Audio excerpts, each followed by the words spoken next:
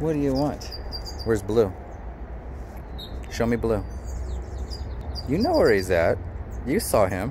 Where's Blue? Do you want to get him? She's purposely avoiding because he's right here. Good wait, Blue. You found him. Thank you. See how the eyes dart away?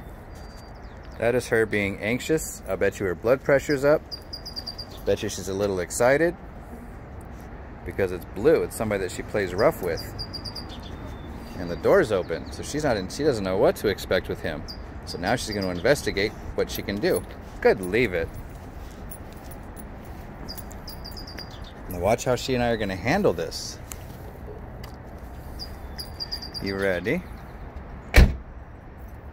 So you're not going to get calm. So she looks calm, but I'll bet you. Now she's looking for ways to de-stress. See how she gets excited since that door closed? Oh, I don't know if we can get your ball. Ah, this is going to happen a little bit later than I thought. You see it? So that anxiety. So we're assuming anxiety is always a negative thing. It's not. Did you disappeared? You got it. So now we're going to de-stress. And play rough. See? Oh, you got it. Yeah. I don't think one thing Bailey doesn't get is that Belle's out here laying on her bed that I left out yesterday to clean off. Let the sun disinfect anything. Yeah. See that excitement? See how she's choking?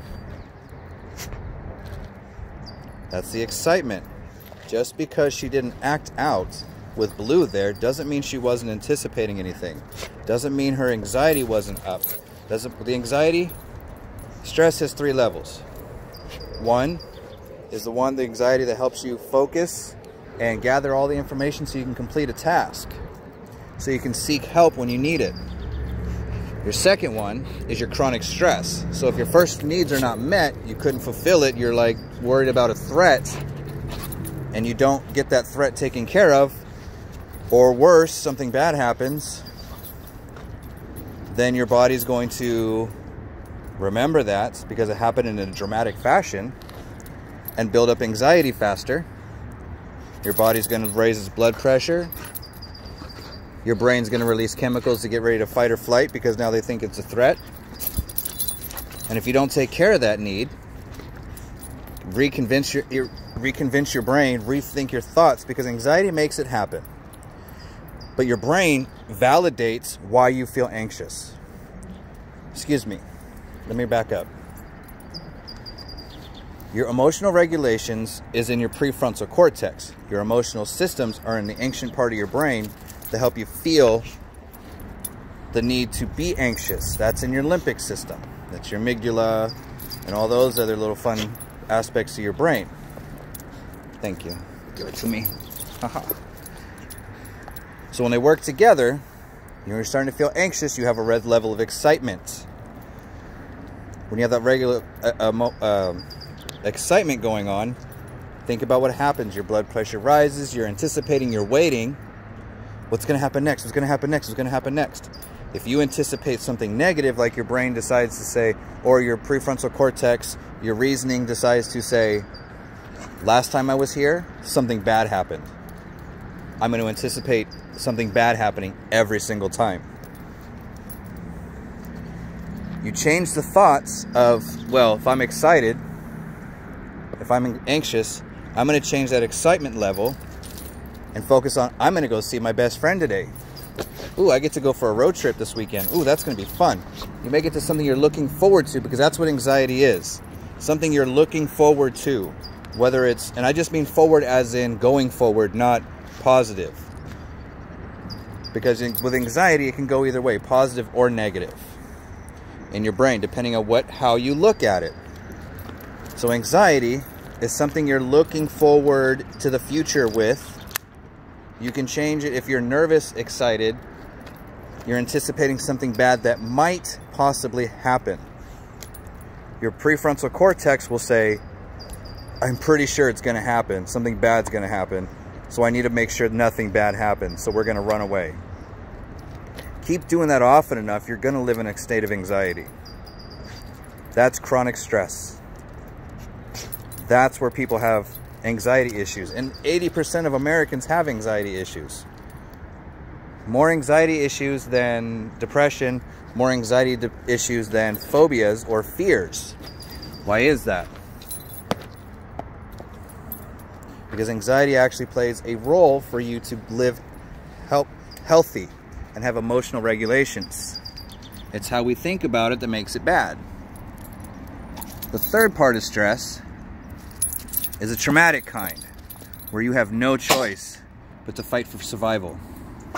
I see what happens a lot with dogs is while they're in a good mood, playing around, all this other stuff, being happy or trying to be joyous or trying to share stuff with you, or with another dog usually, and that dog overcorrects. That dog snaps at him and attacks him. So if you think about it, if you're playing and you're enjoying life and something negative happens to you, you're going to be traumatized. Because you're at your most happiest time in the world, your brain's receiving rewards, you're learning social cues, your cognitive functions working, your brain's just having fun, lighting up like a Christmas tree with rewards. Then something negative happens to you very shockingly, very suddenly. That's a traumatic experience. It only has to happen once. Now your anxiety is going to increase. You're not going to feel free to express yourself. The last two stressors will negatively affect your body. You'll get chronic illnesses. Once you have chronic illnesses, you're focusing more on pain. You start to isolate yourself. You change the way you kind of think about it. You take care of your mental health, you get your emotional needs met, meaning you find a friend and you use talk therapy. Dogs will use play therapy. Ow, that hurt. Play therapy to de-stress themselves.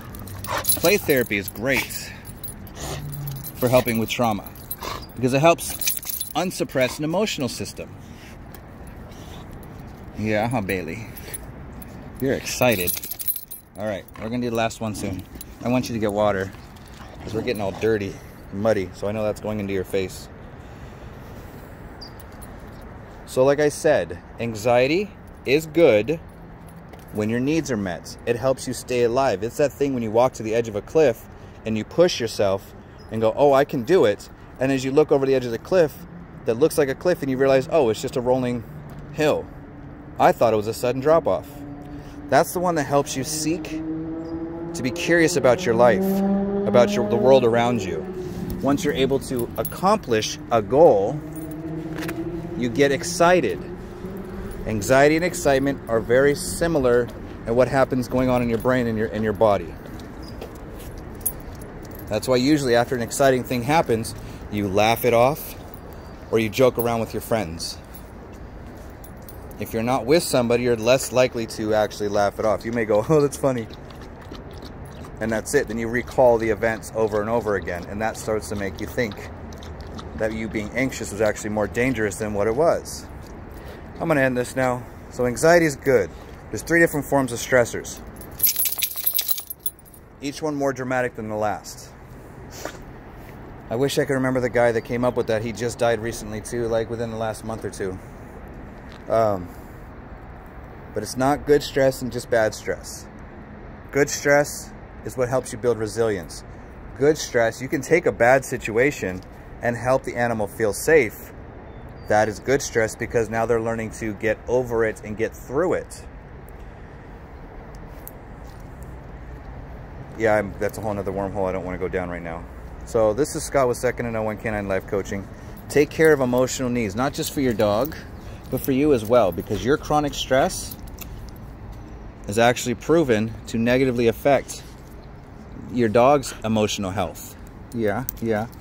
So if you live an anxious lifestyle, your dog's going to be more anxious too. Did you get your water? Bailey, you want to cuddle?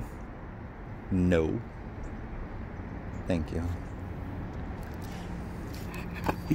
Gentle. You gonna bark at me? Do it. Yeah, is that how you want to play? Yeah. Now get you your ball. Last one.